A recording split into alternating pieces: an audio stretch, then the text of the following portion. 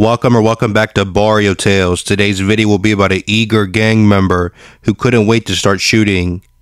On December 26, 2006, at approximately 4 p.m., Arthur Gregorian drove his car with his son in it to his girlfriend, Annette Elvira's home, located on Merced Street in the Cypress Park area of Los Angeles. Gregorian wore a t-shirt that had human skulls printed on it. His car had tinted windows in the back, but not in the driver's window. He picked up Elvira and her son. Elvira sat in the front passenger seat, and the two children sat in the back seat. Gregorian drove up Merced Street and then proceeded to Thorpe Street. While on Thorpe Street, a lone male, later identified as Alberto Casillas, walked out into the middle of the street, pointed a gun at the vehicle, and shouted, "Stop!" The bullet grazed Gregorian on the arm, then struck Elvira in the femoral artery of her right leg, resulting in her death. Gregorian was interviewed by investigators. Gregorian described the shooter as Hispanic, approximately 5 feet 7 inches tall, and weighing 140 pounds. Gregorian noted that often when he went to pick up Elvira at her house, gang members in the neighborhood would throw gang signs at him in front of Elvira's home. He indicated he was not a gang member. Gregorian reviewed a mug book which contained approximately 174 photographs. He identified 3 photographs as looking like the shooter. They were photos of Alberto Casillas, all taken in 2006.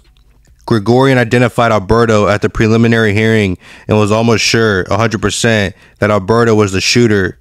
The day following the shooting, police were conducting surveillance in front of Alberto's home. Alberto exited his residence. When officers identified themselves as law enforcement, Alberto ran. While running, Alberto tossed a gun to the ground. Alberto was apprehended and the weapon was retrieved. The gun discarded by Alberto was a 9mm semi-automatic Smith & Wesson. The handgun was test-fired. It was determined that a shell casing recovered at the crime scene was fired from the same gun that Alberto had in his possession. At trial, Gregorian identified Alberto. Gregorian identified the gun as looking similar to the one Alberto used on the day of the shooting.